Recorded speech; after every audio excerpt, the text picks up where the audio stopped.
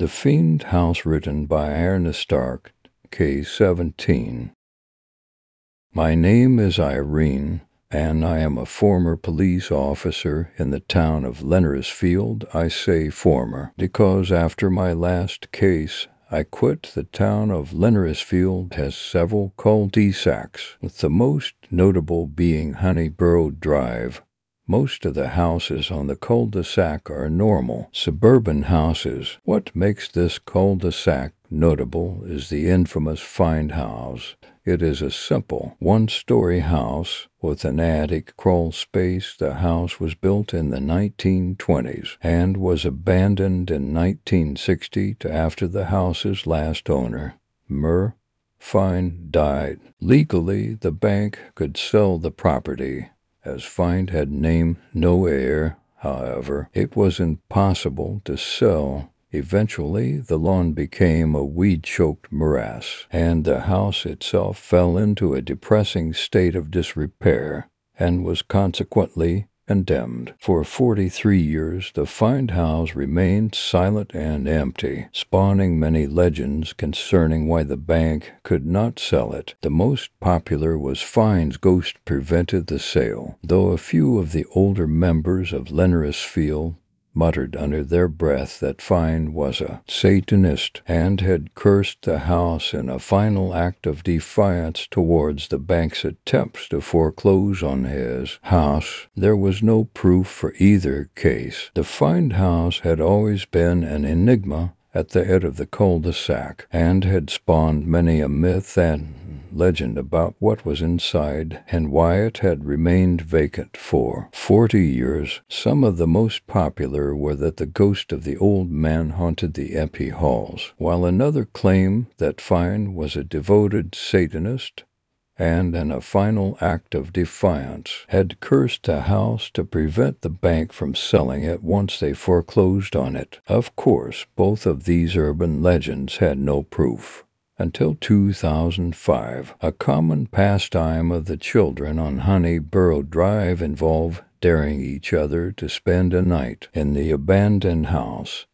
Most children could not make it past the first hour of daylight. The exception to the rule was Timothy Goldberg's daughter, Marissa. Marissa's bravery was the stuff of legends among the local kids. She climbed the grand oak in the mall of the same name, despite the numerous warnings by the security guards that they would have to arrest her. She had visited on several occasions Howard Phillips' patient in the psych ward, a woman more commonly referred to as the Spider Queen, who believed herself to be the avatar of a goddess of spiders, and even visited the abandoned mask shop, Osa Immortale, which was said to have closed down shortly after the owner was found dead in his own shop. Although the Goldbergs were relatively new to Lenoresfield, the Fiend House had attracted Marissa's interest from the start. She asked around the local neighborhood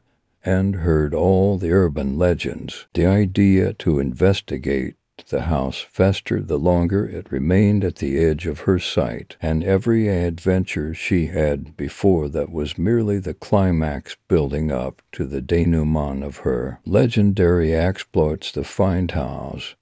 She had heard all the urban legends about the Fiend House. Her favorite was that the old man was a ghost who roamed the desolated house. Marissa would bring along a video camera during her escapade into the house. We determined she was doing this for two reasons. The first being she wanted undeniable proof that she spent the entire night there, and that if there were any ghosts, she would be able to capture them on camera like Taps did. It was also a secret hope of hers that her tape would bring the ghost hunters to her town to investigate the house. She gathered her camera up and some spare batteries just in case. She then began to head to the tree in the lawn of the Fiend House, where she was to meet with her friends, James Polsky, and the twins, William and Donna Phillips. The tree was colloquially called the appointed place by the children, The appointed place was a legend in its own way. It was a bent and crooked tree just outside of the yard of the house. Every person to ever go into the house met the people who dared them to go into the house at this tree. Over the years, a ritual had developed among the children. 3 people in black hoods would meet the person who was to go into the house at 3 p.m. beneath the tree. One would carry a crowbar, a flashlight, and some boards and nails. James had borrowed a crowbar from his dad's garage.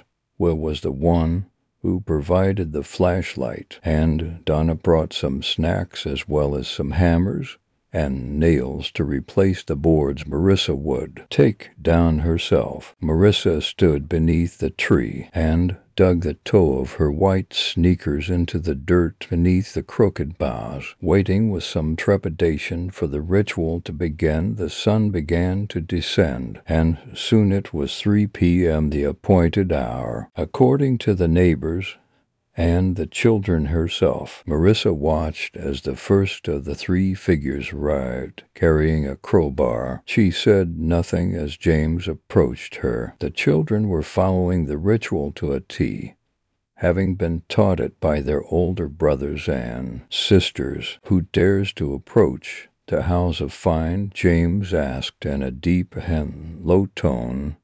Marissa spoke clearly. Marissa Goldberg. Does she have the courage to take this crowbar in hand? He asked. Marissa spoke, her head held high. I do. James held out the crowbar and Marissa took it. They waited 15 minutes before the next hooded figure showed up carrying a flashlight. Who dares to enter the house of Fiend? Will asked Marissa Goldberg. James spoke before she had a chance to. Does she have the will to enter the house of Fiend? Will asked James, and Will looked to her expectantly, and she responded, I do. Will handed her the flashlight, and she took it. They waited 15 minutes before the next hooded figure showed up carrying the hammer, some nails, and a few boards. Who dares to probe the secrets of the house of Fiend? Asked Donna.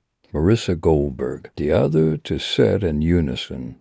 Does she have the loyalty not to oust her fellows? The girl asked. This time Marissa knew she was supposed to answer for herself, and she did. I do. The hooded figure handed her the items and joined the other 2 in front of Marissa in unison. They said, Go forth into the house of Fiend. May God be with you. Marissa had packed the sandwiches Donna had supplied, as well as the hammer and nails, into her bag and headed towards the house. What follows is what happened on Marissa's video camera. The camera bounced and bobbed as she walked to the house. She set the camera down to apply the crowbar to the boards and pull them off. She then picked the camera up and held down the button until it zoomed in on the dark house. In the sunlight that filtered through the window, she could see something gleaming on the back wall of the room near the door. She panned over the door a few times in an attempt to get the mostly empty room on film. She then climbed in through the now open window into the room itself. She panned across the room again, this time with the aid of her flashlight, and it is then that we notice she had made her entrance in a bedroom. She swung her camera back just as clouds passed over the sun. Then we see the house visibly grow darker. She turned back again towards the back wall and approached it cautiously.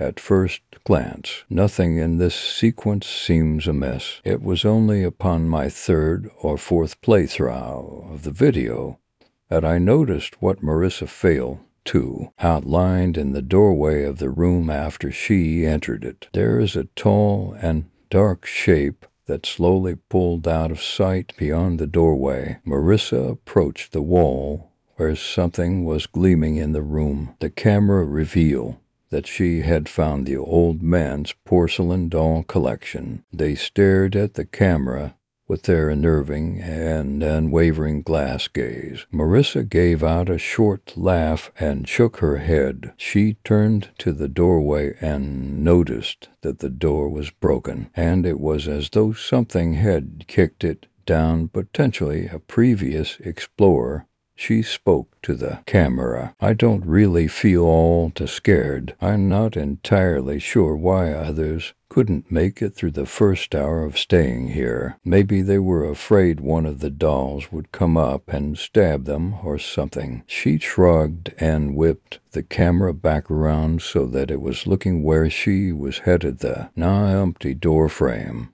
She stepped into the doorway and turned the camera. The camera showed us that on her right there was a hallway that continued around a corner, and on her left there was a large room.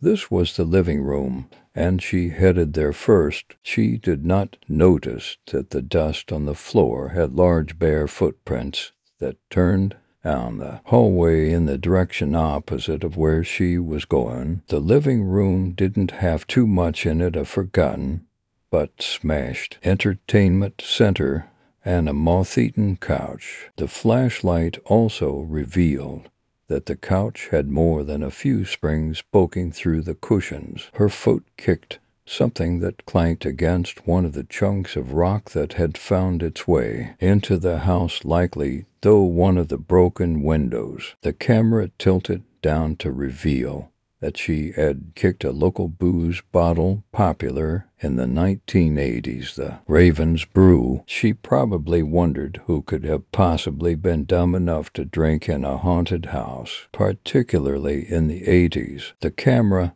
and Marissa spun around at the sound of a creaking floorboard to reveal nothing but an overgrown rat plump on the detritus of. She gave out another laugh and mumbled something about not being afraid. She wandered towards a door and opened it briefly to investigate what was inside. There appeared to be a toilet and a sink. Marissa gagged at the stench and then let out a short cry of terror. Scrawled on the mirror above the sink, the camera revealed a crude rust-colored drawing. It looked like a man with his arms raised above his head with his side slashed open, revealing his ribs. She reeled back and closed the door loudly and turned back to the couch. She sat down on one of the less worn cushions and breathed heavily, her eyes wide with terror. Once her breathing calmed down, she spoke to the camera. "I am beginning to see why people do not last longer than an hour here. However,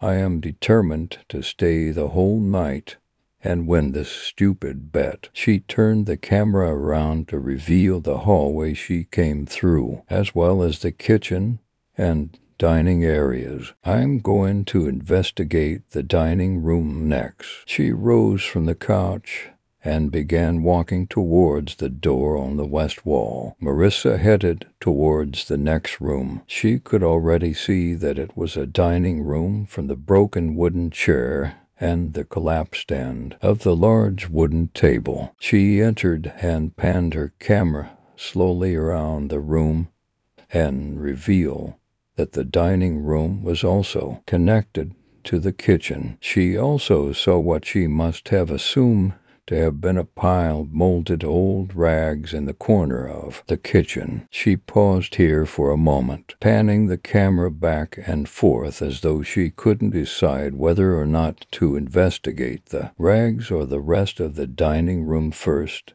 Eventually, she made up her mind and began to walk around all 6 feet of the crumbled table. "I think that it is sad that the old man has only been dead for 40 years, and already people were breaking his things. It's almost as though they don't respect him. No wonder he haunts this house." The hypocrisy of her statement was lost on her. Once she completed her circuit of the dining table, she saw nothing that interested her further in the dining room and headed to the kitchen. She stopped in the doorway and panned her camera across the room like she had with all the other rooms. We see once more the pile of molded rags on the floor, as well as the legion of flies that swarmed over them. Her curiosity finally got the better of her, and she approached the pile of molded rags. Once she arrived there, she knelt down next to them only to give out a loud shriek of disgust. What she thought were rags were actually discarded furs of various squirrels and rats. She gagged and almost threw up,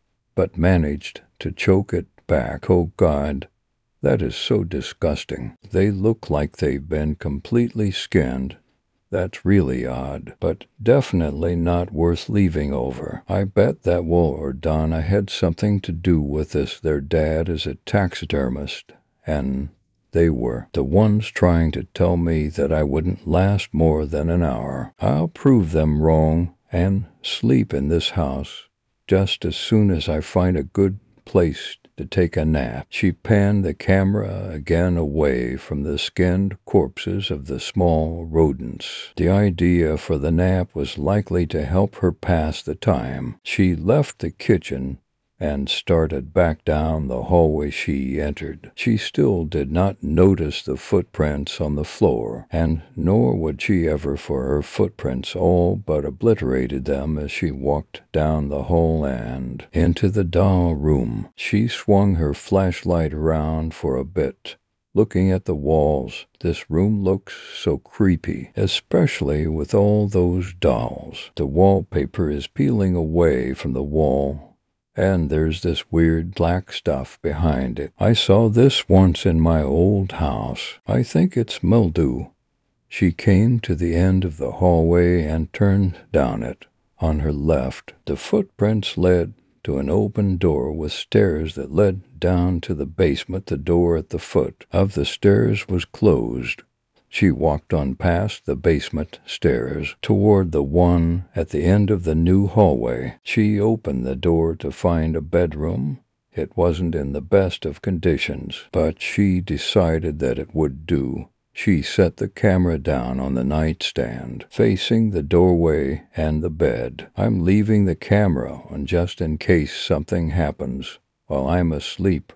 She lay down on the musty old bed. She soon fell asleep, and for the first few hours, nothing happened beyond the cry of a raven outside her window and a ruffle of its feathers. An hour after sundown, the door slowly creaked open into the darkened hallway. It was too dark to make anything out except for a large shadow that stood in the doorway for a good few minutes before slowly turning away, and leaving it appeared to have nodded to itself. Marissa woke 2 hours after sundown and was surprised to see a rather large raven looking at her through the cracks in the window opposite the doorway. She picked up her camera, and for a moment it looked like she was going to review the tape, but instead appeared to change her mind, and she set out to explore more of the house, likely deciding to wait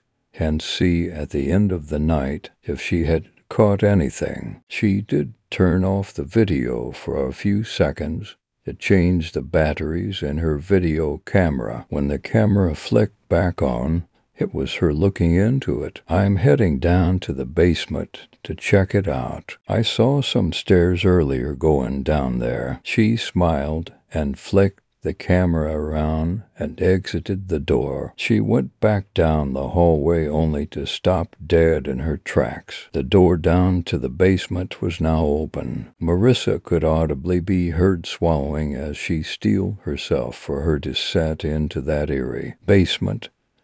It was darker than the rest of the house, and when Marissa entered it, her flashlight cut a pitiful beam of light through the darkness. She stepped off the last step of the staircase, and she heard something crunch beneath her foot. She froze and lowered the camera and flashlight to reveal what she had stepped on. She let out a cry of utter terror at what she found. Scattered across the basement floor like a macabre carpet were thousands of tiny bones from various small animals. She lifted her foot to discover that she had stepped on a bird's skull. "Keep yourself together." Marissa. The camera shook unsteadily in her hand. In the dark off to her left, the young girl heard the sounds of more bones snapping. She swung her camera and flashlight over just in time to see a tall, malnourished man with yellowed teeth and clouded blue eyes bearing down upon her, long broken and blackened fingernails reaching for her throat. The girl dropped her camera and flashlight in terror. The flashlight rolled and then shone on a grim-looking altar soaked in blood, adorned by twin crimson deer skulls on either side. Marissa kicked and screamed, but was overpowered easily by the madman. With a sharp blow to the back of her head, Marissa fell limp in the man's arms. He slowly lifted the unconscious girl to the grotesque altar and set her down. He reached into the bones beneath and procured a sharpened bone in his left hand. He raised his arm high above his head and began to chant in a strange and unearthly tongue, one that sent chills down the spine and made flesh crawl. The man's chanting grew louder and louder, and he plunged the knife into the breast of the young girl, piercing her heart. From the altar, a strange red glow began to fill the room, and the man raised both his arms above his head. The light grew in intensity, and the man's entire body began to convulse and twitch silently. The blood trailed down the man's arm to cover his shoulder, and from where the camera was angled, it appeared as though he were bleeding from his left ribs. He tossed his head back almost as though he were laughing, with an audible cackle. The madman snapped his neck forward and continued to utter that strange language of his. The crimson light in the room grew brighter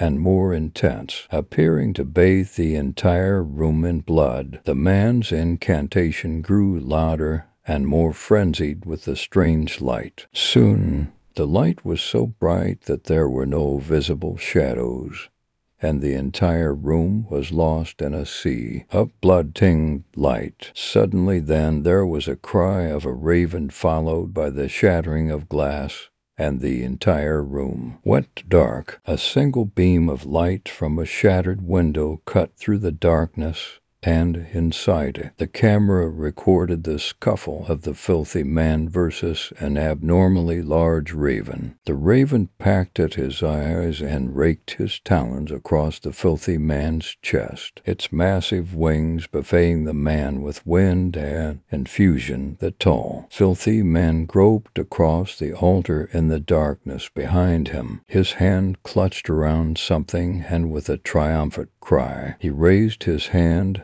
and plunged the bone knife into the raven's shoulder. The monstrous bird cried out in pain and tore his clawed feet across the man's throat, tearing it to shreds. With a gurgle, the man fell back, slumped across the altar, and died. The raven landed on the ground, a single stray feather falling across the chest of the dead man. The creature began to croak and cry out in pain as its features began to change. It grew in size and shape as its bones snapped and cracked and popped until it took the form of a nude man with coal black hair and a beady black gaze. With a grunt, he ripped out the bone knife from his bleeding shoulder and let it drop before picking up the camera and raising it to his face. He shut the camera off. Some time later, the police received an anonymous tip to investigate the basement of the Fiend house, where the uniforms discovered the body of the girl and the filthy man. The case was assigned to myself and Detective Truman. Upon reviewing the tape, Truman, whom was old enough to remember when old man. Fiend died. Identified the raven that turned into a man as the same man who was supposed to have died 40 years earlier. Truman said it was Fiend himself. Why do you think that? I asked Truman. That he died 40-something years ago, he asked. Something like that, Truman replied. He looked around the office a bit at the other detectives, and then in hushed tones, he told me, Lenoresfield is a strange place, Irene. You've noticed this yourself. Just look at our missing persons board. The Wickersons are the newest ones, sure, but there's also the Madison Beau from 1962. His babysitter claimed he transformed into a thing that looked only vaguely like a sheep. But Mr. Fiend has a death certificate, I countered. Truman shrugged and leaned back in his seat before saying, Irene, there are more things in the world than you could possibly dream of. Lenoresfield happens to be one of those places.